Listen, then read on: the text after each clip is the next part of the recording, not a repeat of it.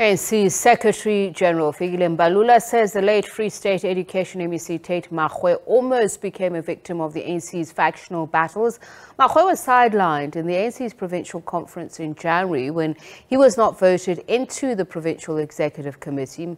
Mbablula says the ANC was in the process to co-opt Makgoe into the PEC. Speaker after speaker described Makgoe as an exemplary man and the epitome of excellence who advocated for quality education.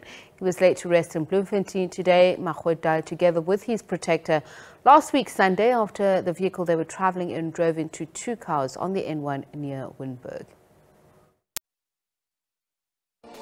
Tate Makgoe's comrades commended his dedication and commitment to serve. Mbablula says it would have been a loss for the Free State to lose a man of Makgoe's caliber in government. Tate Makgoe was one of our best, and he didn't have to prove himself. It should be natural among us that we can never put this man in the streets. I came here in the Free State, I met with comrades. Makgoe was known for his humility and integrity. Mourners who gathered to bid him farewell say he was an epitome of hard work. So we need to carry his teachings and the lessons that he taught us, like throughout our lives. I hope he knows that I will continue fighting to eradicate poverty, to educate the youth, and to advance South Africa the way he wanted me to.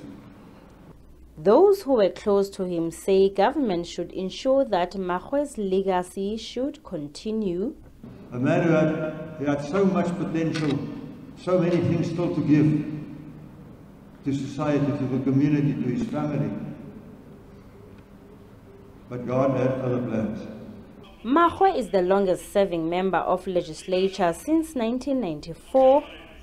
He has served in various portfolios including MEC for Agriculture, Finance, Public Safety. In May 2009, he was appointed as MEC for Education. Under his watch, Free State attained the highest matric pass rate in the country for 4 consecutive years from 2019. As an engineering graduate, science and maths were close to his heart. Thank you for giving him to the people to be their servant till his last day. We pray that you find peace and comfort. He's at a better place where there is no pain, no sorrow. He played his part, finished his assignment on earth. Let him go and rest in peace as he put his pen down. As we bid farewell to Tate Makgoe,